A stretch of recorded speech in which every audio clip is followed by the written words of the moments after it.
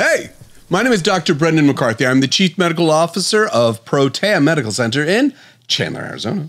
For now, I am moving to Tempe. Super excited about it. It's the biggest move of my career. Anyway, hey, did you know Carnivore Diet gives you diabetes? I told Justin we're going to leave with that one, and it's going to be clickbait. That's what we're doing. I'm just kidding. I'm not really. Actually, I'm serious. This is... You know, of all the things, it's like talking to vegans about meat, you know what's going to happen. So we just don't talk to vegans about meat, right? You know, it's better now. I know a lot of vegans that just, they're very cool, very laid back, kind. It's all good. But remember militant vegans? Dude, I mean, there's no difference between a militant vegan and a militant carnivore. Zero difference. Same. Just switch their words from meat to vegetables. They'll just switch them. It's the same kind of absolutism that just has nothing to do with medicine, has more to do with just personal stuff that we're working through. And so, yeah, there's a lot of that out there. I've done an episode on carnivore before, and of all the episodes I've done to get some weird responses from people, that was the one. And I was hesitant to do another thing about carnivore again, but then I thought, you know, why not? It's fun. You know, it's all fun. It's not really fun. That's not true. Let me be honest with you. There's not a diet out there that I haven't tried. I even did raw diet once, and I nearly killed myself trying to sprout my own beans into eating the sprouted beans. Yeah, I got so sick. My wife and I, we thought we were going to die. I think we got E. coli from it. I don't know. This is way before I was a doctor. This is I was younger years.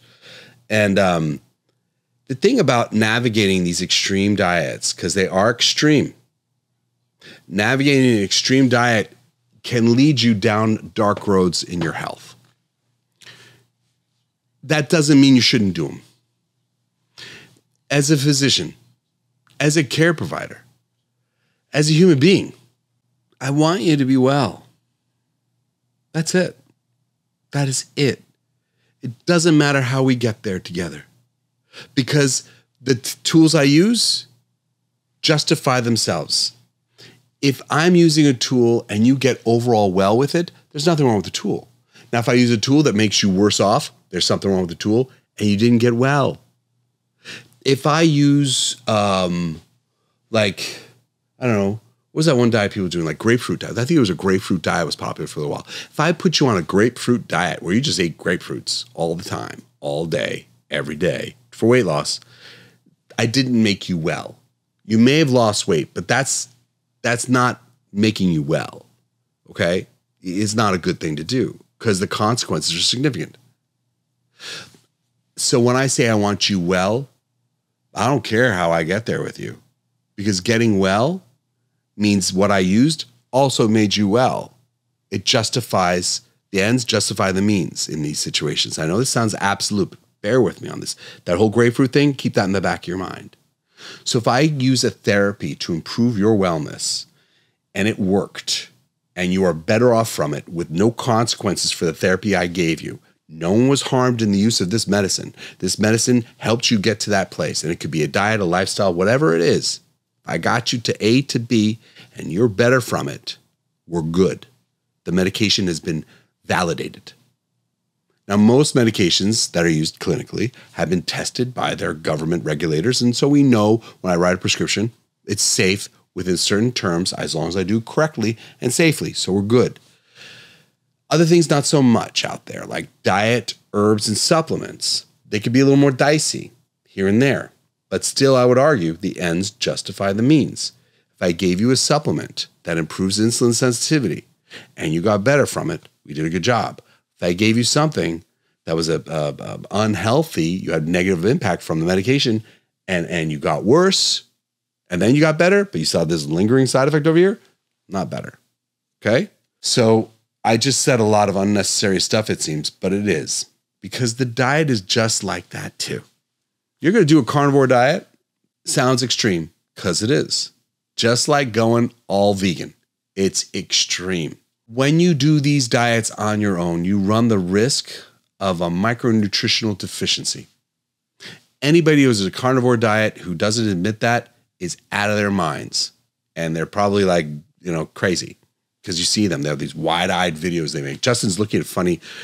Justin right now, while we're doing this, is watching funny carnivore videos with people's eyes just wide, like, gotta eat the meat. This is the steak. You know those ones? Them. And then there's other vegan ones where they're just as crazy, wide-eyed. You can't eat animals. You have to. It's just the same insanity. And even though there's insane people on both of these diets pushing them, all right, I'm not against either of them. I'm against the insanity. I'm not against the diet. There are times when a carnivore diet will suit a patient. Absolutely. And I've seen it and I've done it. But it is a heavy lift as a doctor. Why? Because the chances of micronutritional deficiencies jump. And that is a fact. Study that I'm going to have Justin put up here, that's going to be about potassium salts and potassium, shows that patients who eat a high protein diet, studies show those patients end up having a higher risk factor for developing type 2 diabetes in their lives. Why is that? Because when you have these micronutritional deficiencies, you run the risk of developing diabetes. We know that high carnivore diets or high protein diets are going to cause a net increase in cortisol secretion, which will cause more insulin to be lying around. You're like, Brendan, protein doesn't increase insulin.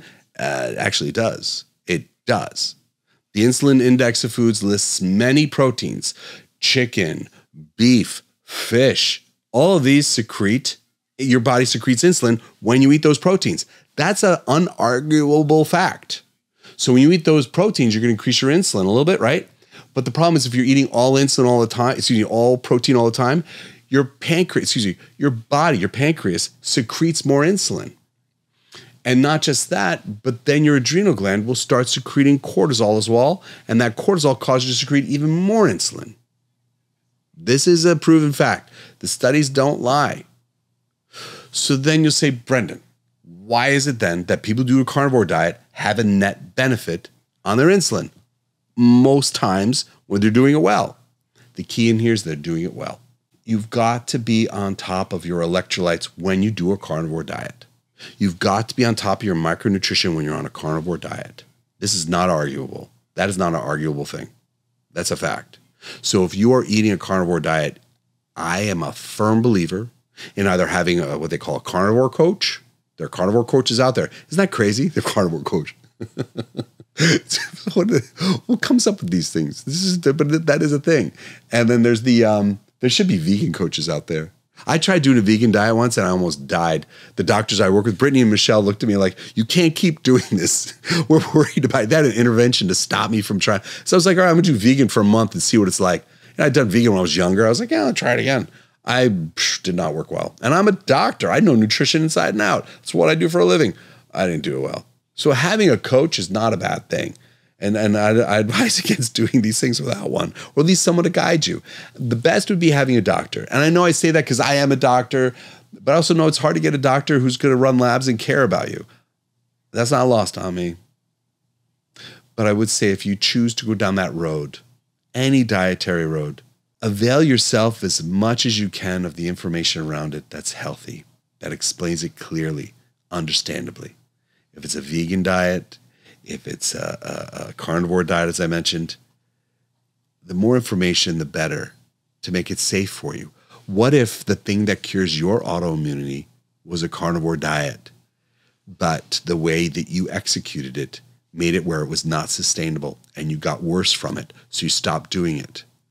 It would have been better if you were able to do that carnivore diet with a coach or someone who knows what they're doing to guide you on that diet. Same with a vegan diet, like me. I know all this stuff about food. I should be great at it. I actually probably should have had a coach that whole time trying to do a vegan diet to guide me on my protein take, making sure I get it balanced. I'm sure I was missing something because, man, I was not thinking clearly for a good 2 weeks. Not good. Not good. So I know there'll be people who say a lot of weird things about this episode, but I don't think we can argue with the fact that it's never wrong to get more information about what you're doing and do it safely. I think even seasoned carnivores will tell you, and seasoned vegans will tell you, you really need to spend time to understand it, to do it right, to give it justice. Because these diets are powerful tools Diet is the most powerful tool we use in medicine, in my opinion. It's critical to do it right, especially when it's so far away from what you normally do. I hope this helps. If you've done a carnivore diet and it cured you, send me a message. Send it in the reel. Comment below. Tell us where it was good for you. If it wasn't good, tell us why and tell us what happened. If you did a vegan diet and you felt like me, like you're going to die, tell us, what were you eating? What happened? And write in the comments below. I'd be curious. And I love these things because you guys start to talk to each other. And maybe we can make a detente between the vegans and the carnivores. We can have them come together finally and be friends. Probably not. Anyway, thank you for tuning in. Please like, share, and subscribe. And I'll see you at the next episode.